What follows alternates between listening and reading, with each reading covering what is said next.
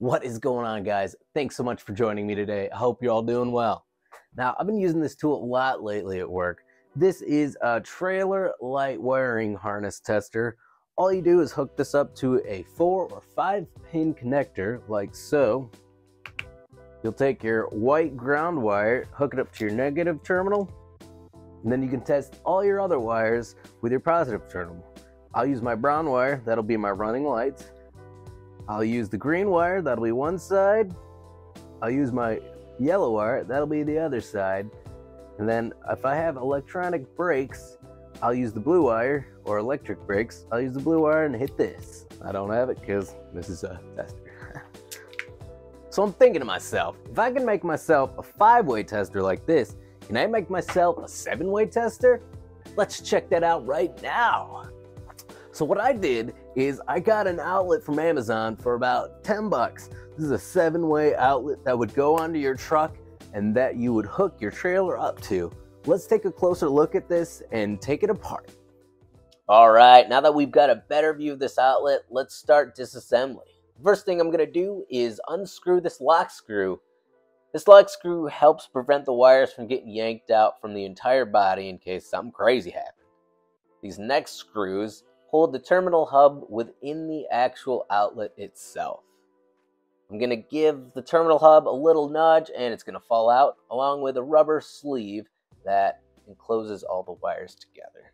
Looks kind of like a radial engine from an aircraft, doesn't it? Now we've got our ground wire, and I'm going to strip them right here.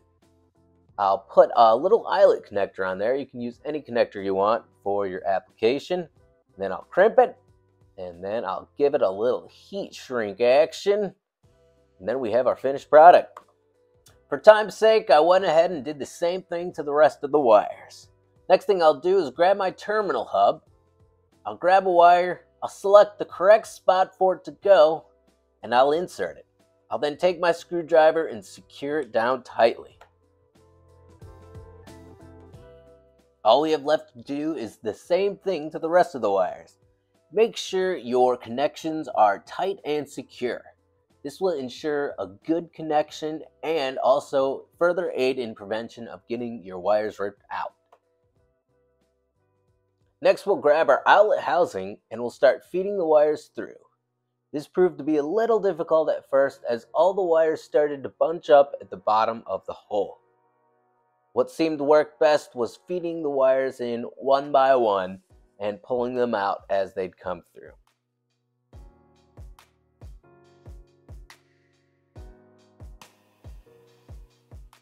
Once you've got all your wires ran through, make sure you line up the keyway on the terminal hub and on the outlet housing.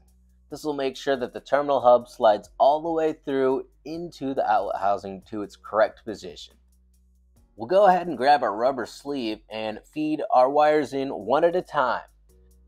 This sleeve acts as a protective barrier between the wires and the lock screw gate.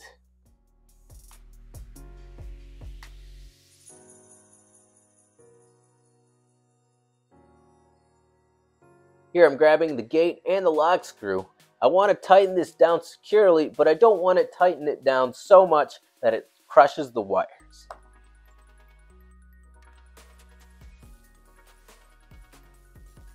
Next, I'll go ahead and grab my screws that hold the terminal connector securely to the housing.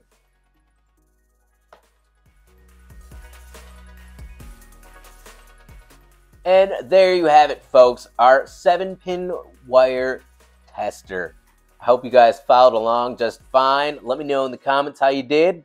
Now that we've got our 7-pin tester built, let's go try it out on a trailer in the yard. Just like our test setup in the studio, I'll go ahead and grab my white wire and I'll attach it to the negative terminal of our battery. I'll then open up my socket and put in my connector from the trailer. Now we've got our trailer hooked up, we're going to take the brown wire or our running lights and hook them up first. Look at that, we've got power. Next, I'll take my yellow wire and pulse it, and this should give me a left turn signal, which it does. I'll go ahead with the green wire or the right side, and I'll pulse that wire. Here I'm hooking up my 12-volt power source. This is hooked up to my breakaway system for my electric brakes. Next, I'm hooking up my reverse lights, which do not work. Now I'm hitting my brake wire, which appears to be smoking. Well, that's it for that. I'll disconnect this. Back to you, Pintu. Thanks, Pintu. Hey man, you're doing a great job out there. Alright, and there you have it, guys. Let me know down in the comments below what projects you're working on that you'll think this will come in use. I'd love to see your restorations and your projects, so drop them down below so we can talk about it. Now guys, when working on our boat project, having the correct tool or a great alternative can be such a benefit. If you're like me, I don't want to spend a crazy amount of money on a tool I'm only going to use a couple times throughout the season.